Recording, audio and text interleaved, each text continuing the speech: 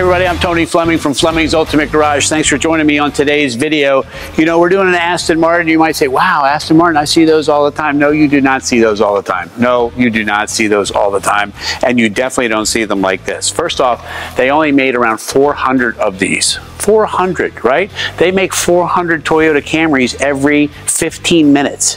Think about that number for a second, right? Selling hundreds and hundreds of thousands of Toyota Camrys, just one model. These, 400 of them. Two-owner car, driven less than 2,000 miles a year in a beautiful color combination, and still the look of this car, man, is just pure British style. You say, well, do the British really have style in their cars? Well, let's run down that for a second and see. We have Rolls-Royce, probably a pretty good-looking car. Bentley, another great-looking car. Aston Martin, another great looking car. Caterham, what else do we have there? We have a Lotus, right? We go on and on. The British know how to make a good looking car, and that's what we're going to look at here today. So a lot of times people say to me, hey Tone, that's a great looking car, but they don't really know why it's a great looking car. I want to point out some of those things that why I think this one might be a little better looking than some of the other sports cars you're looking at. It's a 2014. We're doing this video in 2024, so while it's 10 years old, it has super low miles and still looks amazing. All right, so we metered the paint here for authenticity, right? Factory paint on here. It looks amazing. So part of the styling of this car and why it looks so good still is this, and a lot of people don't notice it, but I'm going to point it out to you, and you say, oh yeah, now I get it. This fender is really flat and wide for a long way because they make the hood a little more narrow and stretch the headlight up here, and then you have the LED stack here, right? This is why this looks so good and so sporty. Then you have this great looking hood with the vents here as well. Super nice looking grille, and this flying wing, the emblem is just fabulous. The color is beautiful, factory color to begin with, and then if you look inside, so we're looking through the windshield of the car, it has a cream interior, and the stitching inside matches the paint color of the outside. Little touch like that, when we get inside, you'll see exactly what I'm talking about. Anyway, most importantly is the quality of the paint. So if you're looking right now at this video, you can see the ceiling and the lights and things like that crystal clear in there, and that's important because the better that sees and is in detail, the better the paint quality is. And I just wanted you to be able to see that because it looks so nice.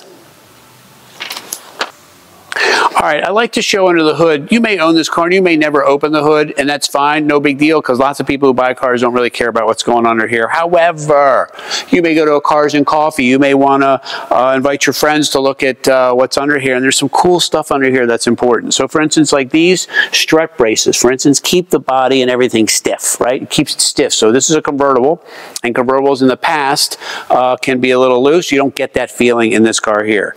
This is a hand-built car. This is what it's done, man. This is why you're buying an Aston Martin, right? Because it's hand-built. And the person who did the final inspection and did that, Mr. Munir, right? His name is right on this plaque in there. That's one of my favorite things about an Aston. And then more importantly, like, do we know if this car is original? It's been in an accident. Here's some clues that tells us that it has not been, right? For instance, you can see the original decals are still on the hood there. If there was an accident, the hood had been replaced. Those decals are no longer there. You can never get those. But most importantly, it's how clean everything is in here. Like if you wanted to go to a car show and open the hood, it just looks really, really nice. Again, this part here, and this is the one other thing that a lot of people don't know, is that why does a car handle well? That's because this car here is actually considered a mid-engine car. You say, Tone, the engine's in the front, how can it be in the back? Well, it doesn't have to be in the back to be mid-engine. What it has to be is this is the center line of the wheel here, okay? This is where, so behind here is where the engine is. The engine's right here, and it's behind the center line of the rear wheel. All of this up front here is for styling, believe it or not. And so that gives us that great handling because it's not hanging over a heavy front end, and we get that, that sharp feel that we look for so much when we get a sports car like this. All right, so a lot of time is wrapped up in the styling of these cars, right? So molded in here is a rear wing instead of having to be stacked on top of the trunk. You know, remember, these are 180-mile-an-hour cars. That's a pretty fast car. I try to get to be like when I drive to work, maybe 175, 178. I never, ever push it to 180. Never do that. That's not me. I don't like to max stuff out, so maybe 170 on the way to work. Just kidding. Anyway, I turned these on because this is the later version of these cars. They have some earlier ones with the 4.2 liter, and they had some styling changes and some upgrades. This has a 4.7 liter. These might blink in the video. They're not blinking in real life. LED tends to do that in video.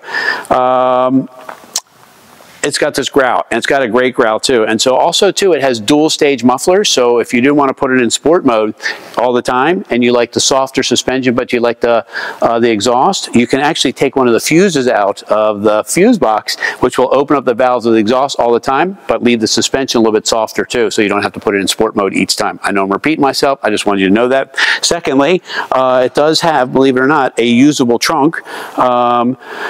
And Aston Martin claims that this right here fits a golf bag. I had somebody try one, and it fit in there, and it's nicely carpeted and nicely done. It's not a huge trunk, but you can throw some soft luggage in there, go away for the weekend. And on top of it, just like little stuff, like a leather strap for closing the trunk. And this is all insulated here and in there and what have you, just the detail.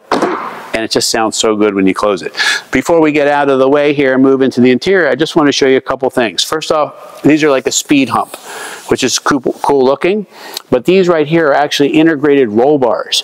And so if the car was to tilt either way or whatever, this has yaw sensors and things like that, these right here would pop up and help with the protection being in a convertible, so that you'd have very similar feelings of like having a hardtop. Secondly, this is a windscreen. It folds down. You don't have to keep it there if you don't want to, but most people don't know that the wind doesn't actually come in here at 60 or 70 miles an hour. It actually whips itself around, and that's where it gets very windy. Having this in there kind of calms that down. All right, when you walk up to this car, you can't help but go, wow, that's a great looking car, because it really is. It's this fabulous looking car. And the likelihood of seeing one on the road is pretty slim. Think about the last time you saw an Aston Martin on the road, let alone a Vantage V8 convertible, right? Very rare. However, you're not going to spend all of your time outside. You're going to spend yourself inside. And when we do that, we get to now see what makes an Aston Martin an Aston Martin. So, this is nice. This is a couple things that people don't know about these cars. You see the way the door goes up like this? It allows the door to open wider to get in and out, but by going up that way. It's articulating door, and then it comes down. This right here, everything in the car is either leather or suede. This A-pillar right here is covered in suede. Full leather covered door panels, dash, console, lids here, right? This beautiful wood waterfall kind of thing here holds, console holds in place the navigation system if you want it, okay? Most people use their phones now, so that's up to you. You don't have to even have that open. It has a feature that you can disable that. Sport mode is right here. The drive, just click drive, or once you click the paddle, it becomes manual mode. So now you can drive this car in full manual mode, right? And it is fast, man. It's a quick shifting, so much better than the earlier versions. Sounds good when it's going down the road. And look inside, man. I mean, the two-tone interior with the cream and the blue carpets, the blue stitching that matches the paint and the carpets here. And of course, you have every thing you could possibly want, from heated seats to lumbar for people with bad backs, power, everything that you could want. Stereo system is killer good, and that's why I love these cars. They're a great buy. They're good looking, they're fast, and they're comfortable to drive for long distances. Really, really nice. Even these little visors are super cute with the metal wrapped mirrors that are there. That's quality. All right, so we close up the video and we talk about a lot of the styling. We talked about, you know what we didn't talk about is how big the brakes are on here. The reason these cars have big wheels and tires, right, factory 19s, is because the brakes are enormous. They have to be 19s to fit in this giant brake rotor. And look at the size of that 4-piston caliper, right? Huge, absolutely huge. More importantly, maybe you don't take this car to the track. Maybe it's just a great car to drive like the other owners have enjoyed this as well. Original MSRP of almost $135,000 and selling for less than half that with like like baby miles on the car. This is the way to buy a sports car, exotic car, luxury car. Let someone else take the hit of depreciation. It's been serviced, it's just beautiful, it's well taken care of, it's been garaged and loved, and now it's time to help someone else get that too. So if you need any more information about it, you can look on Aston's site or call us, because we know just a little bit about everything. Maybe we don't know anything about nothing, but we do know a little bit about this. So call us, 301-816-1000. We'll tell you all about this Aston Martin Vantage V8. I just love that name, Vantage. Oh, what am I driving? I'm driving a Vantage V8. How you doing? All right. If you don't mind, hit the like button down below there. That gets our message out. And if you would, share that with your friends. Maybe they would like the content, and subscribe to the channel. We'll put new stuff out every day. And I'll see you on the next one.